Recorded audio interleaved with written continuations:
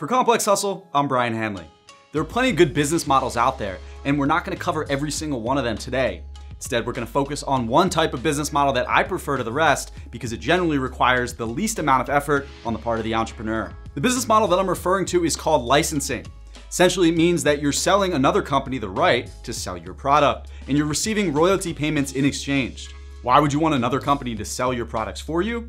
Well, maybe because you don't know the first thing about manufacturing markers, and Crayola does. So if you have a revolutionary new product that will transform how markers are used, you might want to patent it and sell Crayola your patent. This way you don't ever have to get your hands dirty, and you can sit back and collect royalties every time Crayola sells one of your new devices. Not too shabby, right?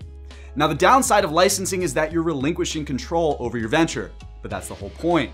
With control comes responsibility. You want to commercialize your intellectual property, avoid any heavy lifting, and focus your time on building the next venture. Licensing makes it easy to let go and move on while still raking in an income. It also improves your chances of actually getting a product to market because you're essentially just piggybacking on a more established, experienced company to reach more customers.